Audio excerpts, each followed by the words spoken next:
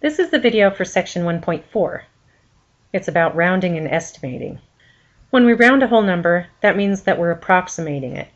So for example, if we're rounding 23 to the nearest 10, we want to look at which value of 10 is the closest to it.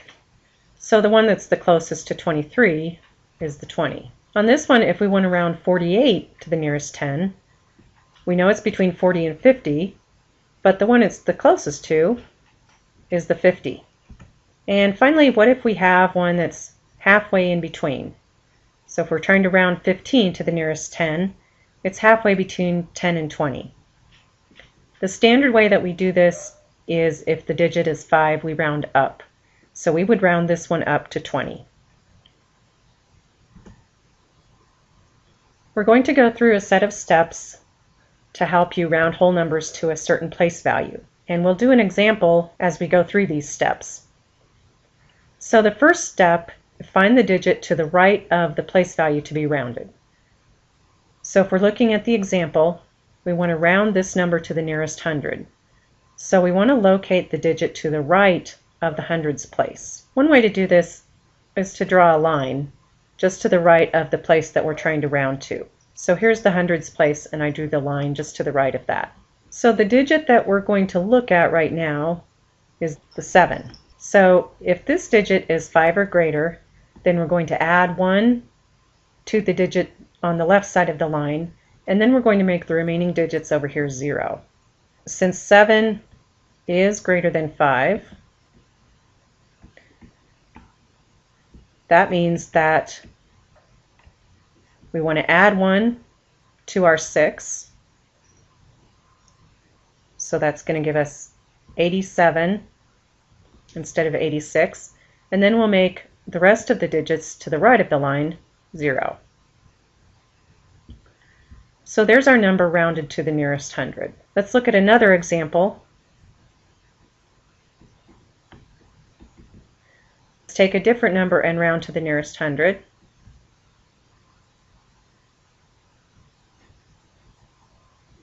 So again, we're rounding this to the nearest hundred.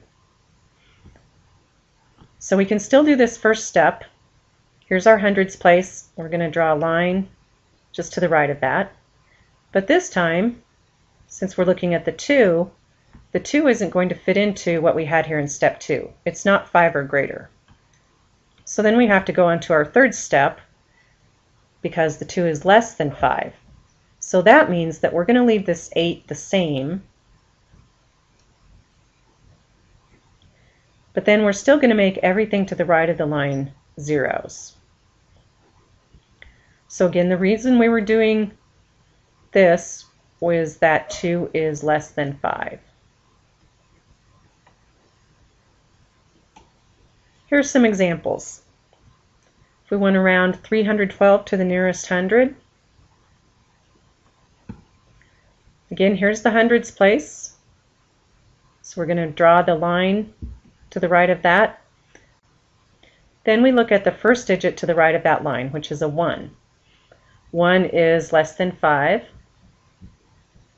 So that means that we're going to leave the 3 alone, and we're going to replace these two digits with zeros. So we're going to end up with 300. That's our rounded answer. How about this one? We want to round 346 to the nearest 10. Here's our tens place. So we draw the line right there.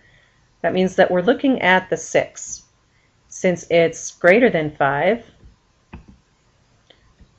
that means that we're going to do step 2 on the previous page, which means we're going to add 1 to the 4. So we're going to make that 3, 5, and then anything to the right of our line has to be a 0. So here's our rounded. For this next one, we're going to round the 2 values we have before adding so that we can just estimate the sum. So we're going to start out by rounding 2,731 to the nearest thousand. So here's the thousands place. Our line goes to the right of that. So we're looking at the 7. That's greater than 5. So that means that we're going to add 1 to our 2. So that gives us a 3 there, and then we make the rest of these zeros. Now we'll round our 3020. The same way, we're looking at the thousands place, so we put a line to the right of it. Then we're looking at 0, that's less than 5. So that means that we're going to keep our thousands digit the same. We make all the rest of these zeros. So here are our two rounded values. And if we want to estimate the sum, then we're just going to add these together. And this is a little bit easier addition than it would have been to do the original one. So our estimated answer is 6,000. Okay, and we're doing the same thing down here. We're rounding these to the nearest thousand. We have our 17,032. There's our thousands place. So we're looking at the 0. Well, that's less than 5. So that means that we leave the 7 alone. We make the rest of those zeros. And with this number, 12,513, the digit we're looking at is the 5. And remember, if we do have a 5, that means that we're going to go up with our rounding. So if we have a digit of 5, that means that we're going to take the digit in our thousands place and make it one more. So we're going to make that a 3, and the rest of these are zeros. And now that we've estimated those two, we can do the subtraction. And again, this subtraction is going to be much easier than what we would have done otherwise. So for our estimated answer, we get 4,000. Now, making estimates is something that we do in real life a lot. It's often the quickest way to solve real-life problems if the solutions don't have to be exact. So here's some examples.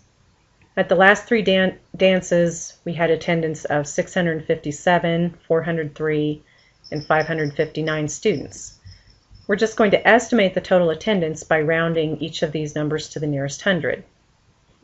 So if we take our 657 and round that to the nearest hundred, again, since we have a 5 here, that means that we're going to go up 1. So we're going to go from 6 up to 7. So that rounds to 700. Our next number to round was 403. This one we have a 0 that we're looking at. Since that's less than 5, we'll leave the 4 alone. So that rounds to 400. And last of all, we had 559. Again, since we have a 5 here, we're going to round this up. So the 5 to the left of that will make a 6. So this whole number rounds to 600. So now if we're going to add those three,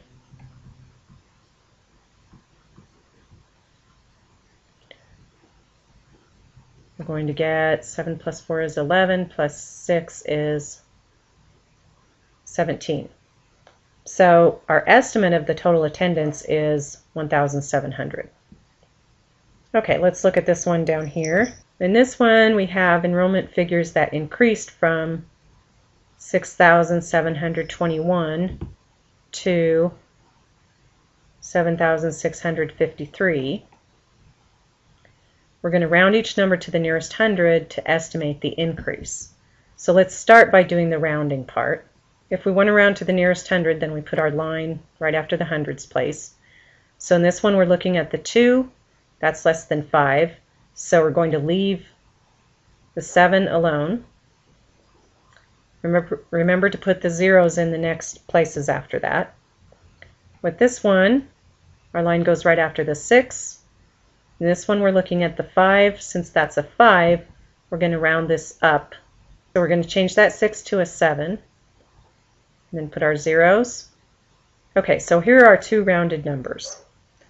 Now the next question is what we have to do to find the answer to the problem. We want to estimate the increase when the enrollment went up from approximately 6,700 to 7,700. So we want to know the difference between those two values. So if we're finding the difference between 7,700 and 6,700, that means that we're going to subtract. So we're going to take 7,700 minus 6,700. If we subtract those two, we're going to come up with 1,000. So the approximate increase was 1,000 students. Another place you can use estimation is if you're using a calculator to do problems. Sometimes using a calculator, it's easy to make mistakes. For example, pressing a key too hard so that you get an extra digit, or not pressing it hard enough so that you don't get a digit that you were supposed to. So this is a good way just to check your answers really quickly.